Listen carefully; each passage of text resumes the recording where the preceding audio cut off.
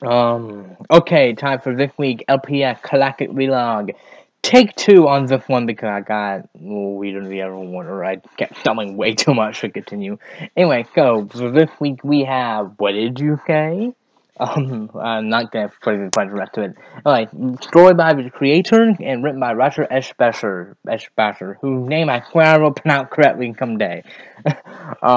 In this episode, Blythe gets sick, and after that, she finds that she cannot understand the pets anymore.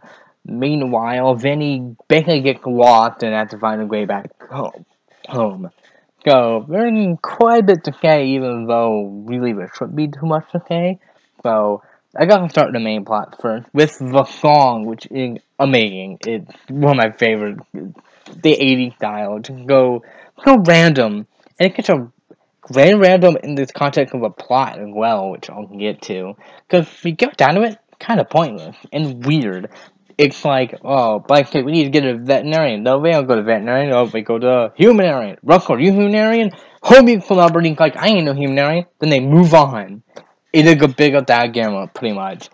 Even lots of found out had more impact on the plot. And that was made to be very weird. Go Alan. Yeah, and that song, so, but if you call so, as awesome as it is slightly pointless. You know, really catchy, very upbeat, very dialogue, even very colorful. It is kind of pointless, so. But the main plot itself, honestly, it get quite good as you might think it might be. It's still fine, I suppose, but the main plot, the main plot, not much actually happened when you actually think about it. Like I mentioned this with a particular writer, but sometimes it comes up one especially. It'll start off particularly interesting, and end up up in the middle part of where things get dragged through a lot. But later on, that kind of improves. And this one kind of shows off in like one moment because it's like, okay, you have Blythe snapping on Peg. Okay, then at the end, you have this great joke about why she can't, but in the meantime, they do nothing. In fact, no one has really done anything. They don't leave the pet shop. No, Blythe gets on her act for a whole episode, and at the end, the conflict was resolved by her doing nothing. It turned out to go away out at home because of a cold medicine, and which is a great joke. And I love that they did kind of bring it back in the newest episode. It's funny, but it's like Bike Picnic gets there to go off the cone. Not really compelling television, you know. Even the pets look like they.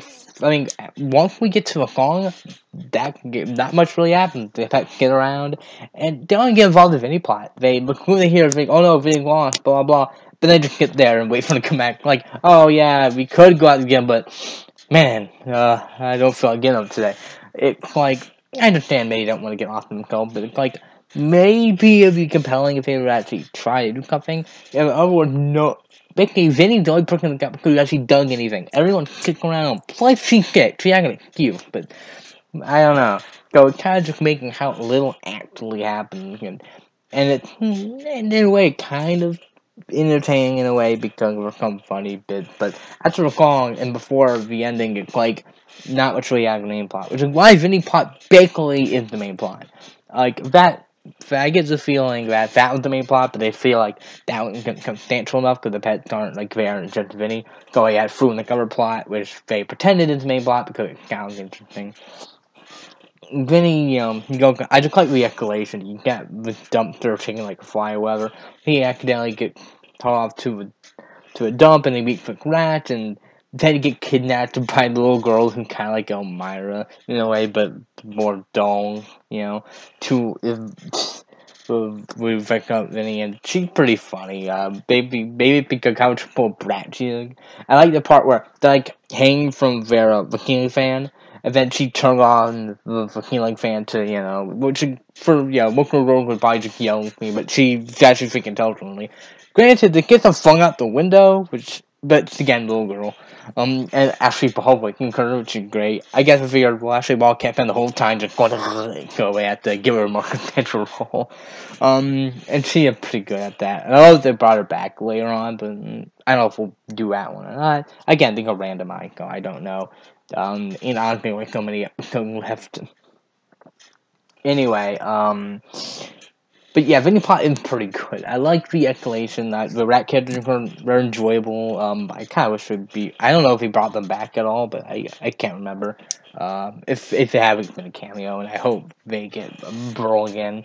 And it definitely again, a fun plot. Like I think a good Vinny plot too. Like he's kind of dumb, but not too dumb, and he's still entertaining and interesting. And it's a very enjoyable plot, which is kind of disappointing. The main plot, it's kind of entertaining. Like, it's not pretty entertaining, but after a long, it like characters get around and they talk. That's pretty much it. But then the ending comes, it's like, okay. But to be fair, the main plot ain't bad. It's actually somewhat enjoyable to watch because it's not like a super boring or even super dull. It's just like, go, you guys gonna do anything? I had to finish look up pretty quickly. Anyway. But yeah, so it's put between a plot that's okay, but not particularly eventful, and a plot that's very enjoyable. Not like a main game, but fun. And they don't even mix. Like, they separate them, which is fine, but they kind of, like, need... I'm back! Okay, yeah, let me finish the vlog!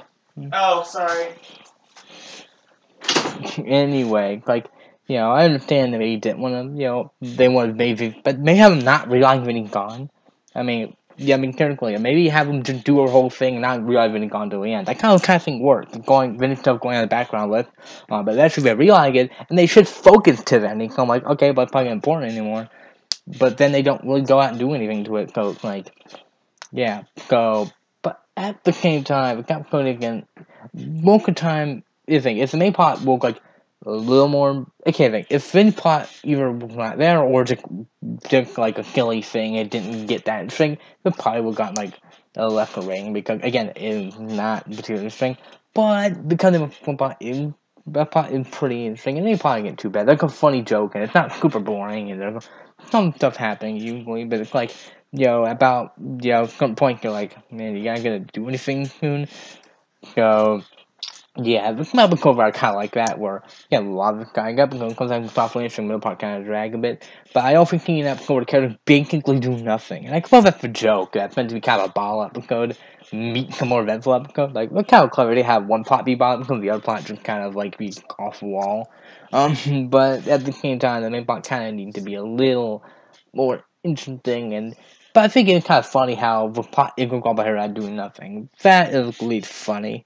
So overall, the point is decent. It's got a plot that's kind of interesting and kind of enjoyable, but also kind of boring. Like, not much, really almost nothing happens. And a couple like very high energy and fun, and got a cool concept and a communicating new character, and the course kind of making a song. So it kind of bouncing out to be an enjoyable episode, but kind of showing with my particular weaknesses, and it's not one of my favorite episodes like that. This one people tend to really like, and I could probably get for the Vinny plot more than anything. Because probably only mildly okay. So overall, it's decent, but I will have to pay it drag a little bit in a few places. And it came right after What Kind of Batter my least. I don't know, but ultimately fair, but like at least technically, I guess it came right after that one. So I'm like, hoping the next one will be way better, and it's only a bit better. Thankfully, I got this one. I can't remember. I think it might have been Bacon or Faking. It's better, but again, whatever. The one's still pretty enjoyable a lot better. So, plus, it's kind of dull, but super dull, and it's not like anyone got to catch anything out of Asia. So, it's a decent episode, but not one I come back to a ton, except for that song, which is amazing. So, that is it. So, what did you say? I do want, again, I think a few people share my opinion, but I don't know enough people who watch the show to really get the opinion on it. But anyway, it's not too boring, so I can watch it, but it's not one I like to really. So yeah, it's decent, but could have been better.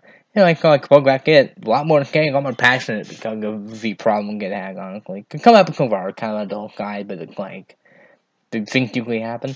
But let's just pick out the next one. Let's wrap it up. He interrupted me earlier, and I gotta get back to him. Okay, what number we get? 13. I think I know what that one would be. That would be Like Camera Mongoose. We are still in Season 1. The thing's gonna make me view all Season 1, isn't it? okay, I'll see you next time for that one. We'll get another making song. Woohoo. Goodbye.